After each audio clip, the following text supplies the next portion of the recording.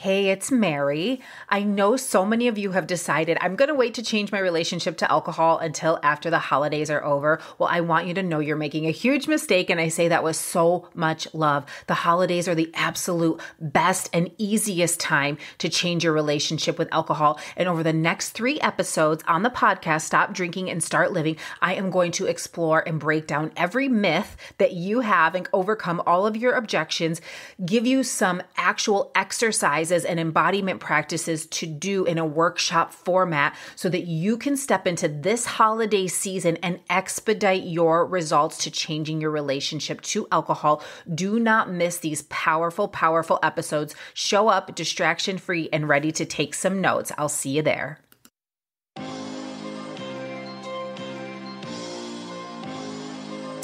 Welcome, welcome. My name is Mary Wagstaff. I am a holistic alcohol coach who ended a 20-year relationship to alcohol without labels, counting days, or ever making excuses. Now I help women just like you from around the world do the same with my one-on-one private coaching program.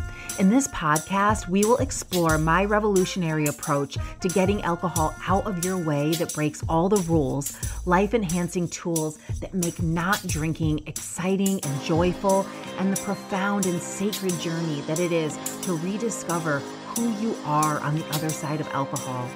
This show is not a substitution for rehabilitation, medical treatment, or advice, so please talk to a medical professional if your alcohol consumption is at risk to your mental or physical health. Now on with the show. Beautiful listeners, thank you so much for being here for another episode of Stop Drinking and Start Living. It's Mary Wagstaff. Welcome back. And if you're new, welcome to the show. It's going to be a really enlightening episode, kind of in alignment with the new calendar year for January 1st. So you can get yourself set up for success of however you want to move forward into your life. And of course, we know every day is a new day and there's no real magic date. But what happens in the year of the wheel as we turn and we kind of align ourselves with the natural rhythms of life, we can see that it is a time for rest and renewal. So we can really start to kind of contemplate and plan what it is that we want to bring into the new year. And rather than forcing change or trying to really control and replacing one limiting belief for a new potentially positive belief, we can just take some space, rest our bodies, rest our brains, do a little kind of detoxification of energy of the entire year and start the process. So it doesn't need to happen overnight. And that's what we're going to talk about today. And I just wanted to say thank you for being part of my growth and my process this year. It was an amazing year of growth for me, for my business, and really stepping into full alignment with the message that I have really been that has been wanting to come through me, that I didn't really even know was going to happen until it did. And which is helping you and helping women find the healthier relationship that they want with alcohol, finding freedom from alcohol forever by really understanding not only the habit of alcohol, but the whole story about who they are in relationship to alcohol and really coming to a deeper place of understanding of their highest self, that through that process, knowing that all of the beliefs and the story and the curated experience of our life is really optional, and how much of our conditioning gets in the way of accessing our highest self and accessing actually the most human part of us. And it really inhibits our ability to receive love and to experience joy.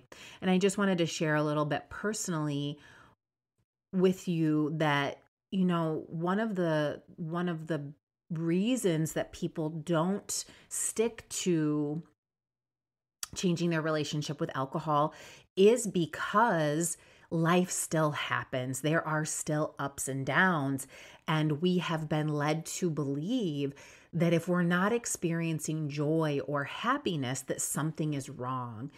And because we might have a beautiful, wonderful life that we love, and there's so much gratitude for it and appreciation, and we have privilege, that if we are to be sad or, not experiencing joy or happiness or just feeling just being, that there is something wrong with that. And it's something I've actually had to sit with the last few months. I think just like so many people, I've kind of been experiencing this quarantine fatigue, and the natural inclination is to resist and to try to change the outer circumstance to create happiness, right? We don't take actions as humans unless we think it's going to make us happy.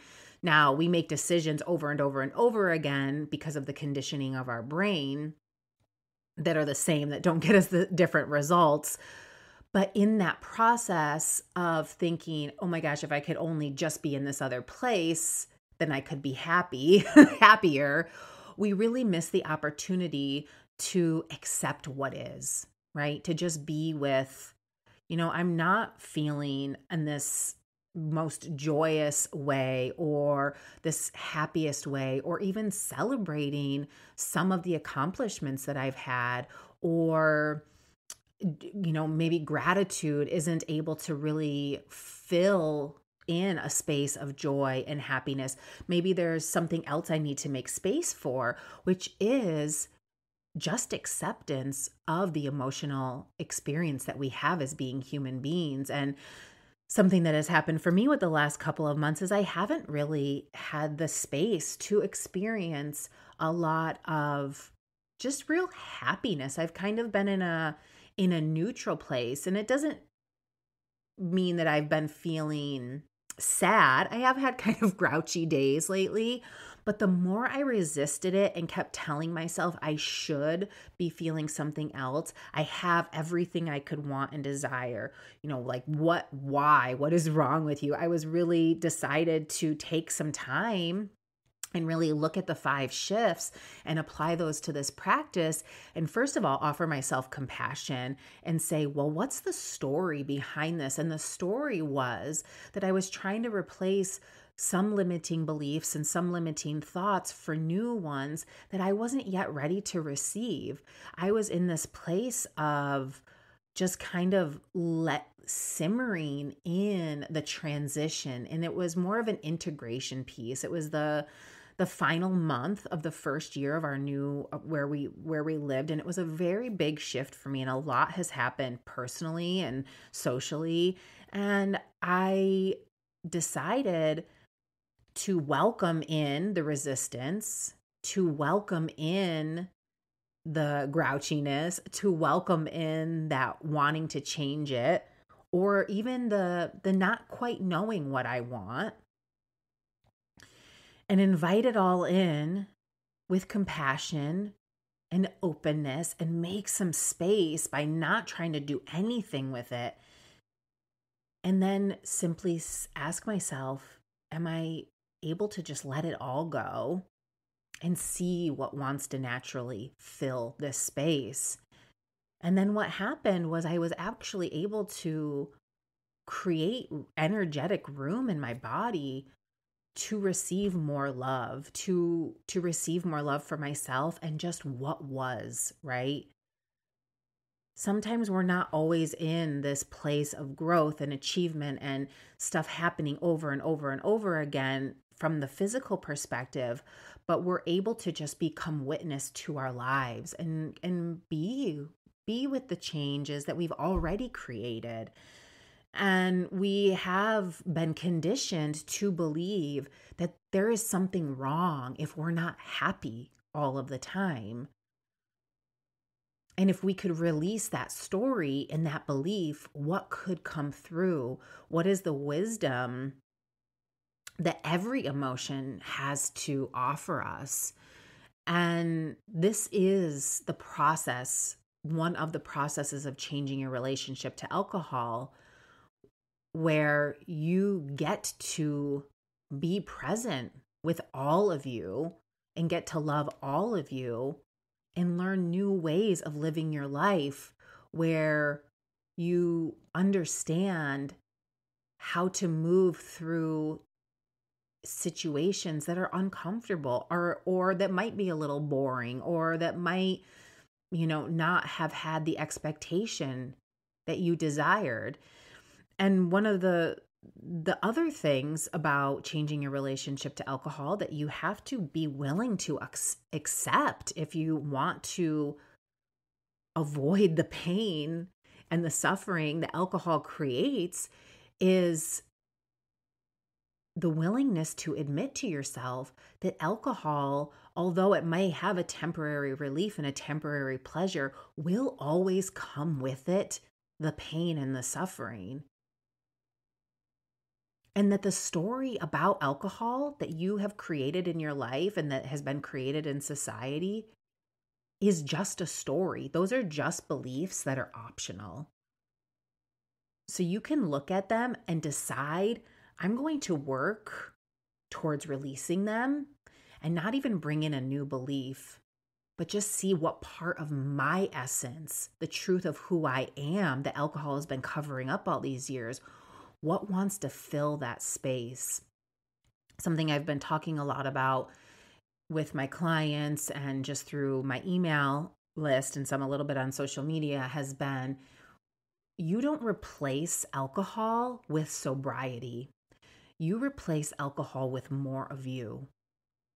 We're not trading in one set of belief system for another. So now you become and label yourself this sober person and only can do certain things. And then the story of alcohol is forever present in your life.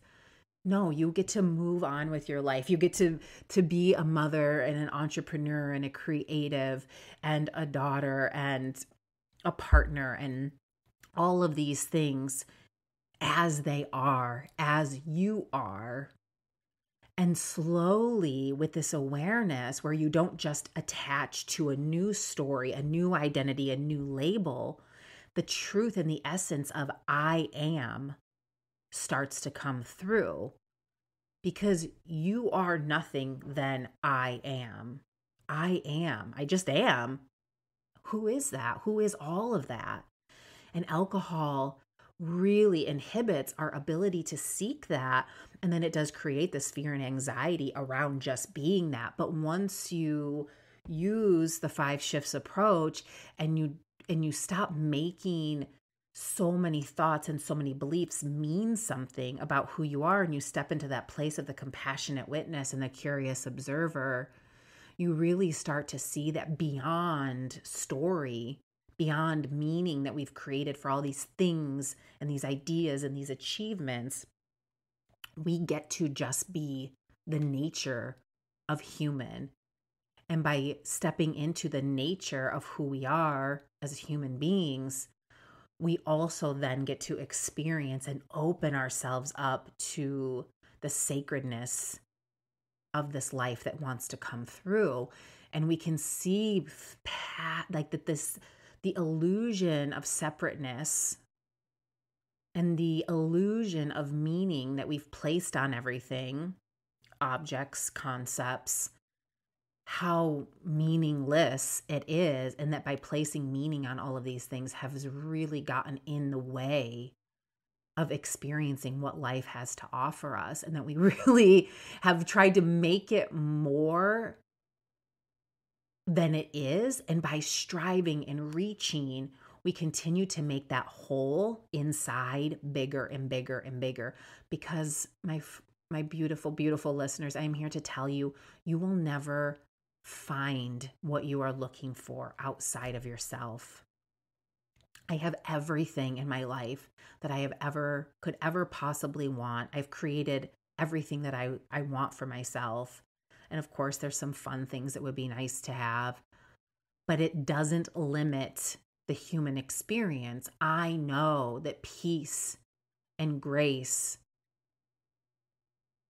and joyfulness comes from my ability to just be more of who I am without judgment and full of compassion.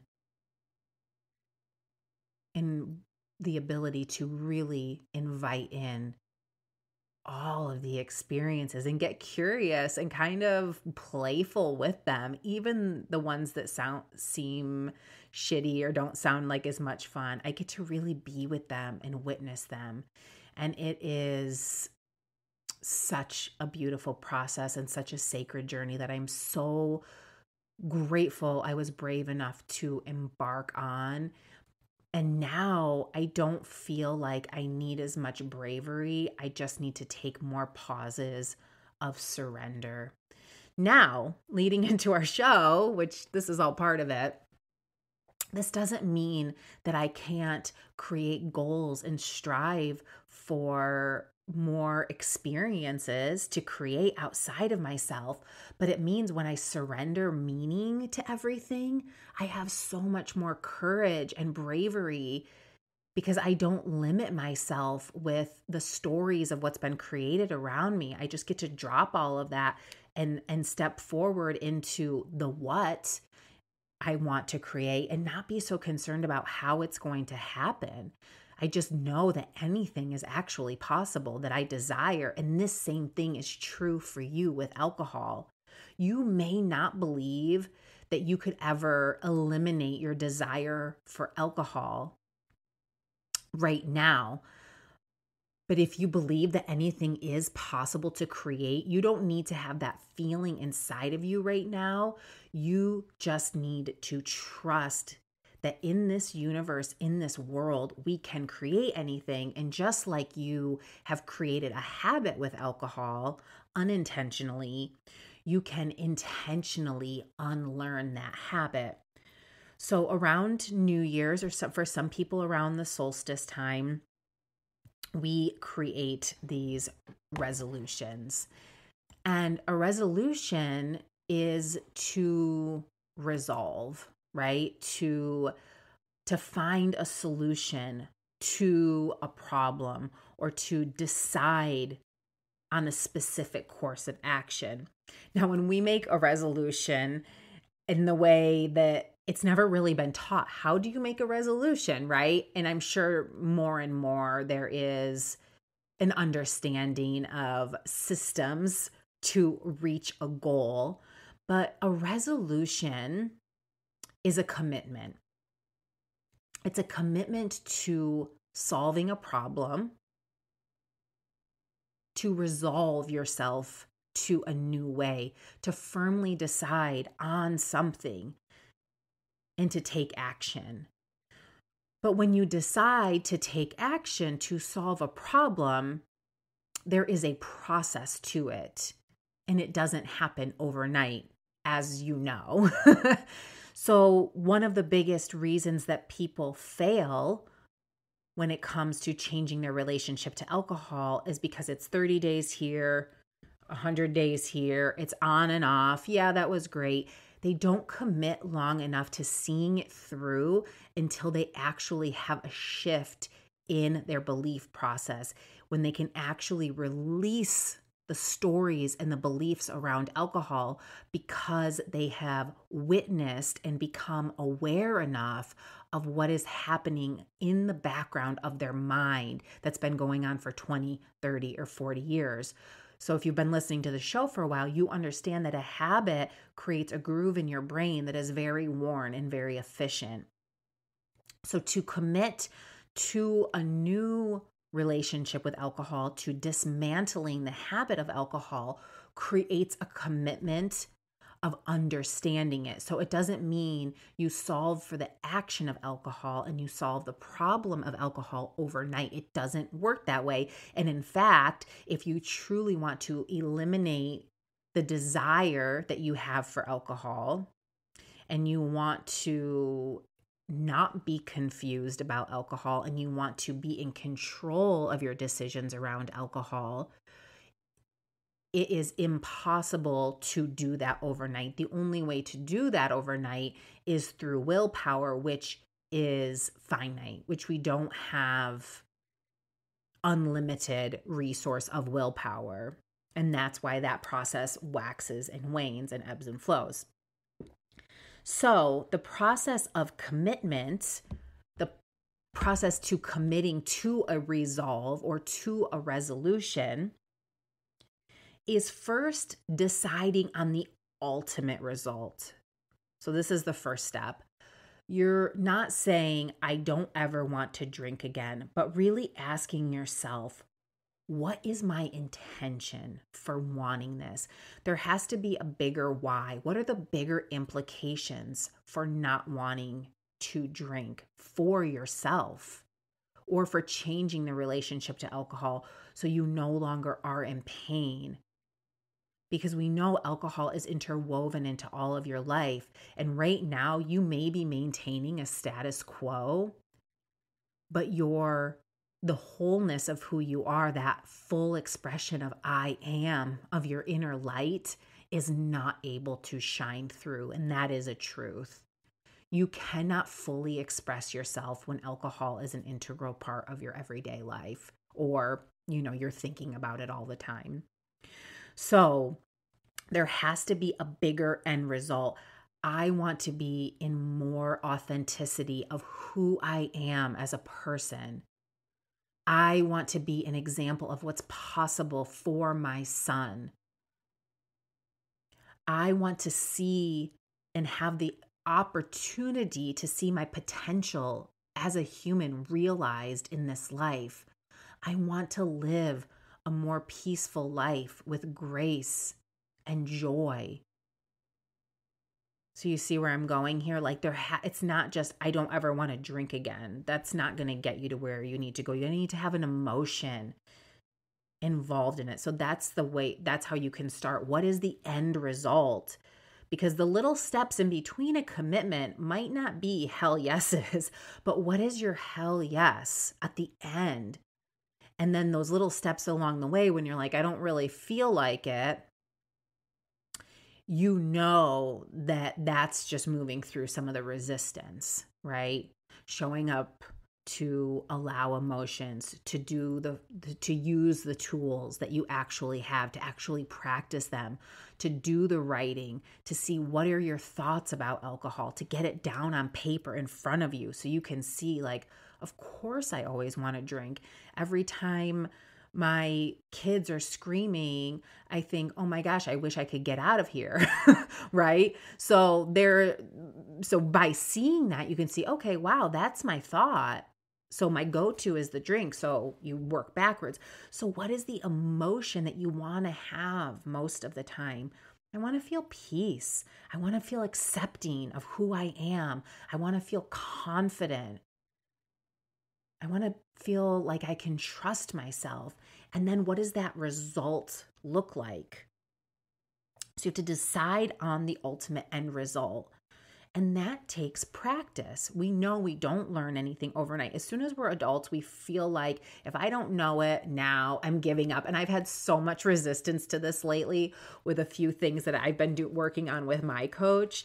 And it's just kind of hilarious to watch because I'll have the resistance and then I come back and I don't make it mean anything. But when we have that resistance, instead of staying open, we contract. So the heart closes off. So you have to step into a place that feels expansive to make that end result. And this is step 2. You have to choose love over fear. Making a new decision is the first line of defense for interrupting your habit with alcohol.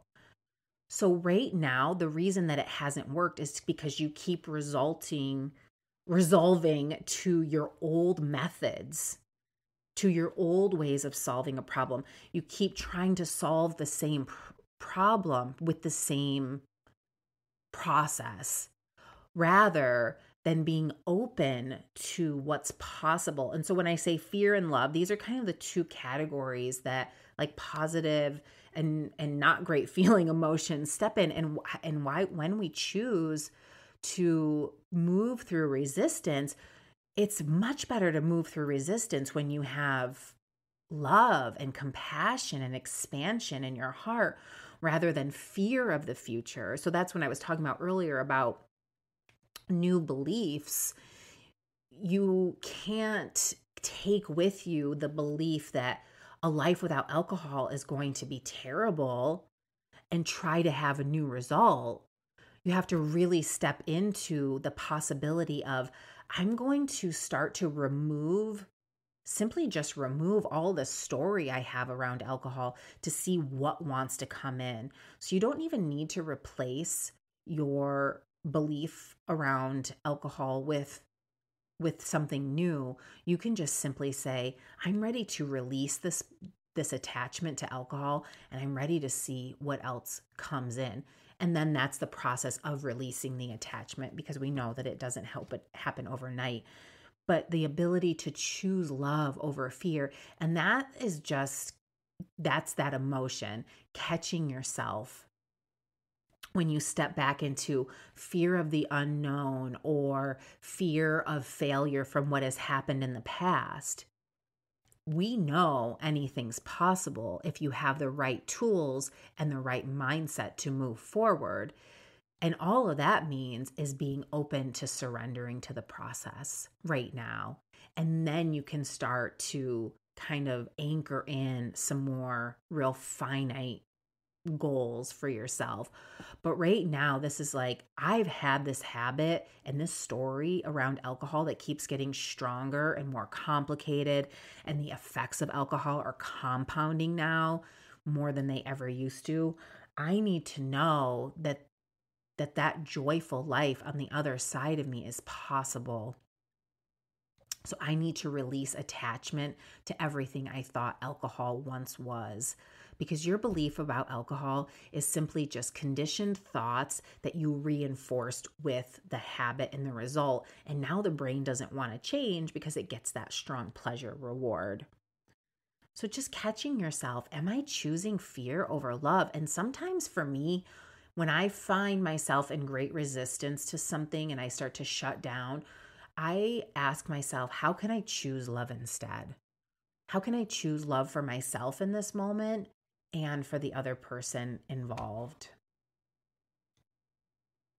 The third step is being willing to try a new way. And again, I mentioned that earlier.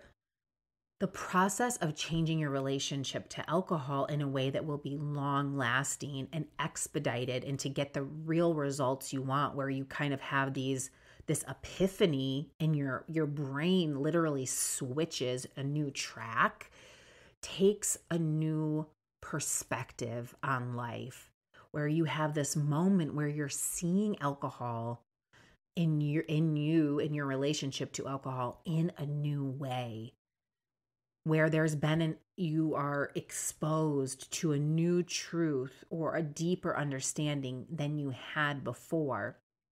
And what has been a way of solving problems that we've been taught is that you change the action, right? That you solve by, now you're just going to go exercise, go distract yourself and do this, start, reading books, or, going to meetings, or whatever it is. The problems are not solved by simply changing the action, because what happens when you just change the action is you bring the mindset, the way that you look at life, the fear-based approach, or the indecision, the overwhelm, the confusion, the fear-based thoughts, you bring all of that with you. So to really have lasting change, you have to start from the mind, and you have to see that. And so you start growing your awareness. What else is possible? I know there's people out in the world that live alcohol-free lives, and they aren't just happy all the time. The willingness to allow emotions, to practice, to try. What's the worst that can happen if you allow an emotion? Finding the wisdom of yourself inside of those emotions. So you gain more awareness about possibility, about what you haven't seen because you've been blinded by the illusions of alcohol. And then you learn new tools, you learn a new approach to solving your problems, to celebrating, to experiencing your emotions, where it's not just replacing it with food or TV or some other thing, where you're just distracting yourself. You actually understand what it is to be human. And I don't think we'll ever quite figure it all out, but there is a grace. And that grace doesn't always mean happiness and joy, like big joy, but it can be peaceful. It can just be. And of course, that's not what we're sold in our culture, because grace and peace and not needing to attach to things doesn't, generate revenue for people. So we are sold and told bigger, better, more, all of these things that are going to make us happy and more connected with our loved ones and ourselves, when all it really is the opportunity to shift the focus inward to the experience of like, what's actually happening here? And whose ideas are these anyway, right? To really strip that all away and kind of rebuild it based on what you want, not what someone else is telling you. Being the master of your own mind and your own heart, calling in that divine expression. And then from there we grow. So we have the awareness of a new perspective, a new possibility, choosing love. We educate ourselves on tools and the process of allowing emotion and managing our mind, all of the things that I teach my clients, writing down and exploring all of our beliefs about alcohol that are running the show right now on repeat. Every choice you make around alcohol is a choice and is done with free will, but it's so conditioned that we're not even aware that it's happening. Those thoughts and those feelings and those triggers just happen almost automatically. So it's the process of slowing down, taking a step back in between, not being the habit, but witnessing the habit, starting to question things. Do I even want this drink, and why? What would happen if I didn't actually have this drink? What would happen if I allowed my emotion to come through, to have a beginning, middle, and end, rather than just try to push it away or change it? If I just sat with this, with myself right now, and allowed and welcomed it all in and held that same space for the people in my life that I love, and I held myself in compassion, and then you practice it and you grow. So this is how you make a commitment. You decide on the ultimate result that you want, that you don't yet have. You choose love over fear. And you just kind of check back in when you see yourself reverting back to that place of impossibility or probability. And then you have to be willing to try a new way. You can't be stubborn. You can't stand in righteousness, right? It's like, do you want to be right or do you want to be happy? And we want to hold on to those beliefs because they are what create our identity. But attachment is what creates suffering. So we have to be willing to let all of that go. We have to be willing to just really blow up the concept of how we've been relating to this world and how we've been relating to who we are, and the stories, and even the stories of pain that we've been attaching to. You have to be willing to let all of that go, to fill in a truth from new awareness, from new ways of letting surrendering to life, and then growth. And from that place, your ability and your bravery and your courage to try any new thing comes with such greater ease, because there's not as much at stake, because you don't feel like if there's a failure, if you do something wrong, you don't make it mean as much about you, because you continuously are stripping away the attachments of your identity. And it is a wonderful, beautiful place to live in. It is the evolution of our human species to step away from the meaning that we've created of all of these stories that have never filled and created happiness for us. They've created like short-term pleasure. But we're looking for, how can we experience all of this outer stuff from a place where we're already full inside? So having everything we need from the inside out, and then the rest is a bonus. Then we can play in the playground, right? Of all the crazy fun stuff that we've created as human beings. But the work has to start inside. It has to be, you have to strip down from these identities that we've created for ourselves. Strip down the illusion that there is a right and a wrong way.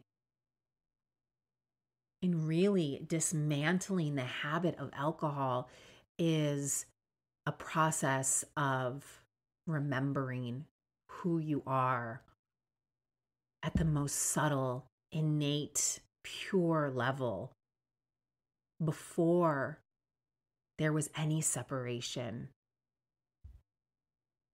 before you committed to a story.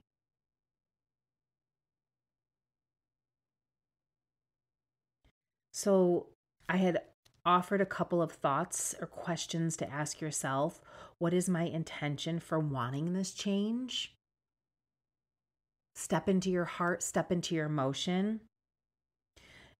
Does it come from fear and lack, or love and trust? And exploring that a little bit more.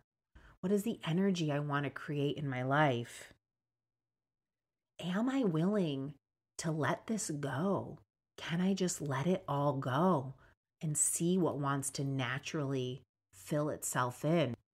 So as you're releasing some of the energy from 2020 and stepping into possibility of 2021, spending some time first really looking at what you did do, all the big things, all of the little things. I just wrote a really long list for myself of the ways that I stepped into my own personal responsibility of my life, creating and making more space for newness with my relationship with my partner, Matthew, and making space for more patience to watch a 5-year-old blossom into being his own person, making space for myself, growing my business, all of the little details of things that I could really reflect on that I spent time doing. The podcast, offering as much support and love and help as I can to the world, remembering to stay in that place of service from my heart. So first reflect on what you have done, and then look and take that inspiration into this new year. And remember, the resolution to resolve a new way takes commitment to a process, not just one and done. So when you resolve yourself to a process, not just to an action, to actually learning a new way. And learning a new way takes time, it takes patience, it takes holding yourself, and it takes learning new tools and a new approach. And that's what I will offer through my one-on-one coaching program. And right now, I have a few spaces left for 2021.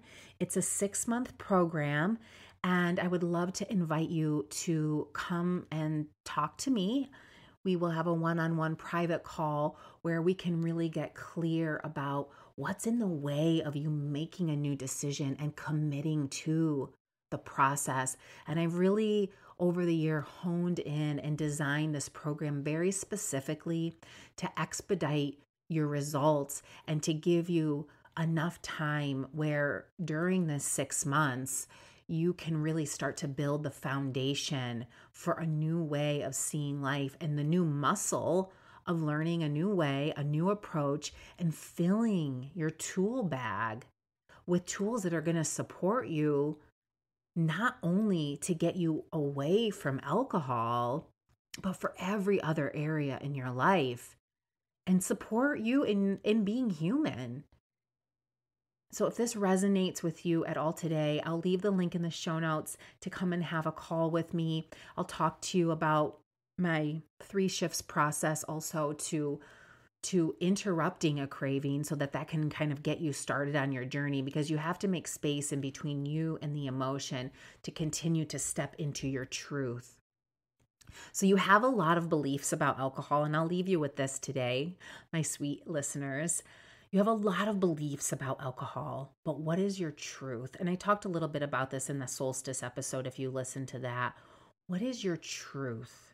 What do you know about alcohol? And let that voice, that divine guidance, that little crack of light that's coming through, let that guide you, to inspire you. That's the seat of love. The rest, the fear, is an illusion. It's not real. It's not true. As much as it feels like it is, those are just conditioned beliefs. But truth and love is the anchor that we need to step into, to live in, to really carry us through this life in a way that can be joyful, and we can experience and hold space for ourselves and our loved ones, and just let it be the magical, wonderful mystery that it is, without needing it to be anything or mean anything other than the opportunity to experience what it means to be you fully. Don't limit yourself in this lifetime. Don't let alcohol take any more of your light than it already has. Let's just drop the story and not replace it with something different. Let's let it replace it with the fullness of who you are. It is my pleasure. It has been my honor to be here with you this year. I wish you so much joy and peace and love in this new year. And if you would like a little bit of extra support with that, there was an episode previously of the 10 reasons not to drink this holiday season. So that could help support you in an alcohol-free New Year's Eve. Maybe support yourself with a nice bath and doing some of these practices that I offered today. Thank you so much for being here. Happy New Year. I love you, and I will talk to you soon. Hey, if you are loving this podcast, you are definitely ready for the next step. I would love to invite you to learn my 3 shifts process to interrupt any craving and get you started on your journey to finding freedom from alcohol. All you need to do is click the link in the show notes or on my website, marywagstaffcoach.com, to schedule a private call with me. You will leave the call with the tools for success and feeling confident and excited about entering into your new phase of life, and it's completely free to you. I look forward to connecting.